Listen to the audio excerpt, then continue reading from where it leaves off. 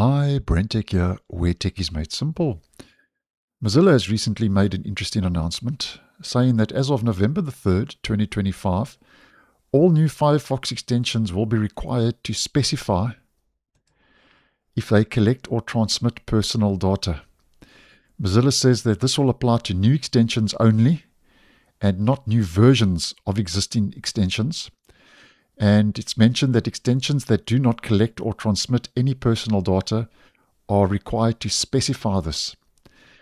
Mozilla goes on to say that the information will then be displayed to the user when they start to install the extension alongside any permissions it requests. So here are just two examples of that are given from the announcement. So when an extension collects data, Firefox displays the data that it collects as part of the installation prompt.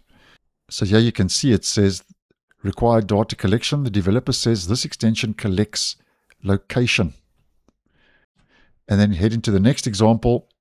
It said that extensions that do not collect any data still have a data collection section listed, as we can see, which says the developer says this extension doesn't require data collection. So what we can gather from the announcement is that Mozilla says that only new extensions are required to provide data collection information. Existing extensions may add the information voluntarily, but need to continue doing so once started. And Mozilla has also revealed from the announcement that all Firefox extensions will be required to provide the information from 2026 onward. Now, although Mozilla has said from 2026 onward, it hasn't given us an exact date and time, but it's most probably going to become mandatory in the first half of 2026 next year. And Mozilla says that extensions that do not have the information in their manifests but are required to will be prevented from being submitted to the Firefox extensions repository.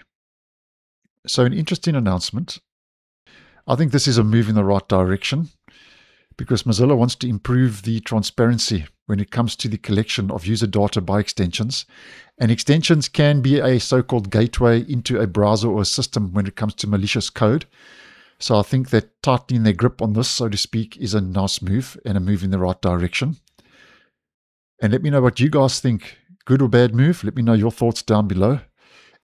But with all this said and done, Mozilla has not given us any info how it's going to deal with extensions that are no longer updated. No information regarding those are given. But nonetheless, I still think this is a nice move. Let me know your thoughts. So thanks for watching, and I'll see you in the next one.